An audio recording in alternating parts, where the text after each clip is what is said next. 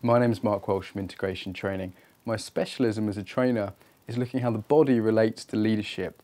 Part of my job is to look at the movement, the posture, the attention, the breathing, those kind of things of business leaders and make some assessments of their personality, their strengths, their weaknesses based upon that. This is often assessed by their peers as being very, very accurate, sort of surprisingly, almost disturbingly accurate at times. And just for fun once, we looked at people's walking along the beachfront in Brighton, just for a few seconds, stopped them and said, here's what I see about your personality, how accurate would you say it was? And we did this with about 30 people, and the average rating we got was 8.5 out of 10.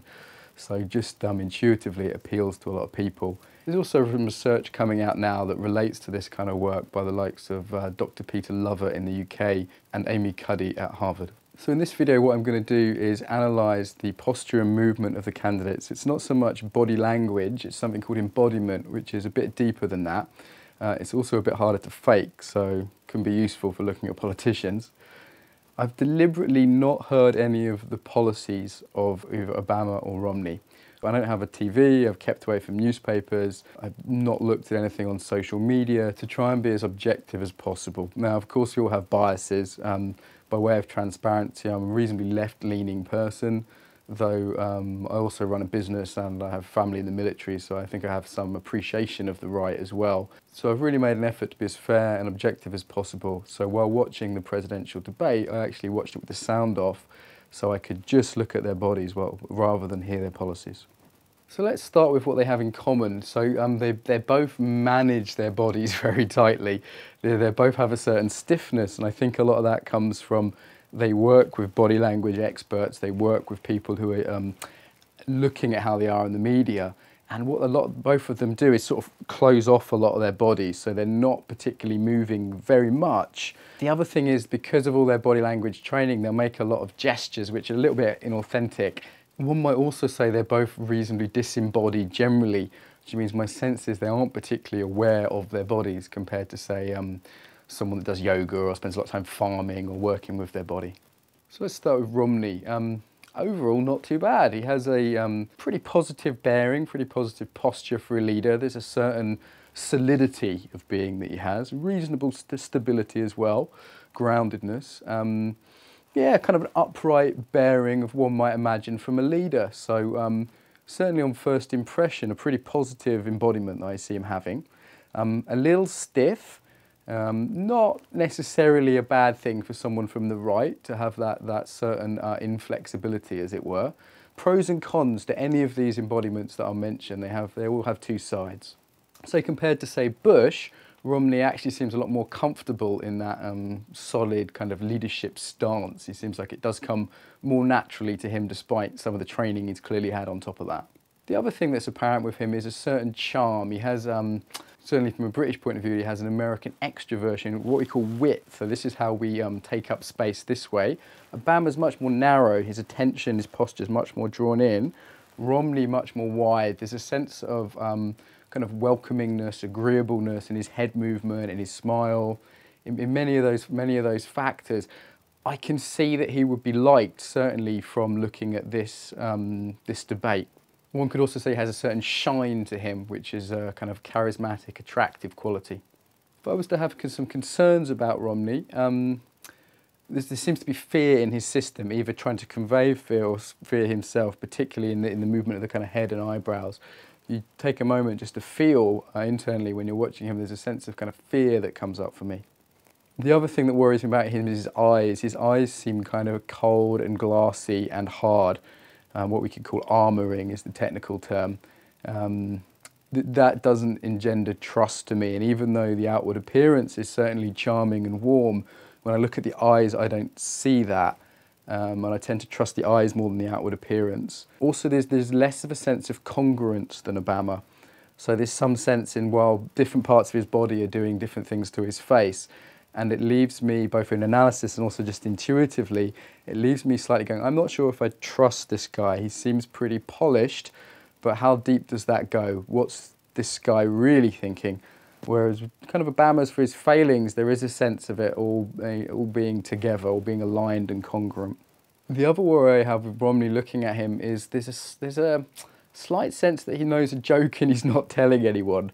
There's some sense that he knows a secret that other people don't know, or that it's all a game to him.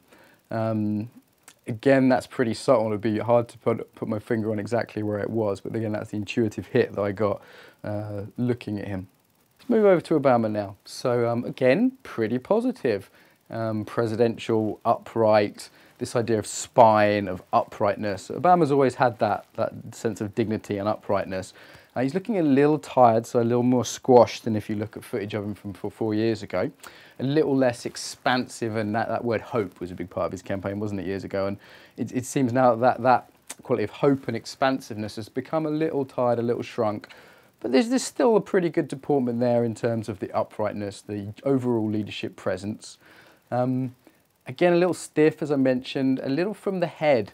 So Romney has this kind of sense of being alive in his emotions in his chest, at least to some extent, whereas Obama can seem like a bit of a talking head at times. I can see what that might alienate a lot of his potential voters. Very clever, but the head's very talky. He doesn't always quite face. So Romney faces very clearly. There's a sense of meeting of straightforwardness in that way, whereas Obama, I can see he creates an impression of being a little bit slippy, a little bit not quite up front, in the fact that he's often off to the side slightly rather than clearly facing. Those things combined may mean that he's less inspiring to people, at least on a surface level, than Romney. The other potential danger Obama has in his embodiment is seeming superior. Often sort of has his chin up like this. Like that pride is maybe, there's dignity and this pride going a bit too far. And then when he looks down, when the other person's talking, there's a sort of smugness he'll have. And that's a shame, because actually I see in his posture a greater humility than that. So I would worry that would create an impression of arrogance or superiority, which again maybe wouldn't, along with this up quality he has, maybe wouldn't endear him to the working man. Also in terms of his movement, he's kind of sharp and picky in his movements. It's kind of how an intellectual often moves, very sharp, very precise in his movement, whereas Romney's much more round in his movement, which again may alienate certain voters. When you see the two people walking, and I was looking at some other footage other than debate from walking, Obama comes across much better on the walking than Romney. Romney kind of has a sort of stiff, slightly Frankenstein quality and not a real clarity of direction when he moves. Obama much more dynamic, much more flexible, just a hint of playfulness there, a hint of fun in there. So from movement, definitely Obama wins that one. The next thing I notice about Obama, and I want to tackle this area sensitively and with respect, as it's could be misinterpreted, is that he doesn't have the movement and posture patterns that I've seen in African Americans, for example, when I was at the University of Chicago, where he was. And I don't say that as good or bad, I just notice it as something that's there, and it's kind of the elephant in the room and no one's talking about it.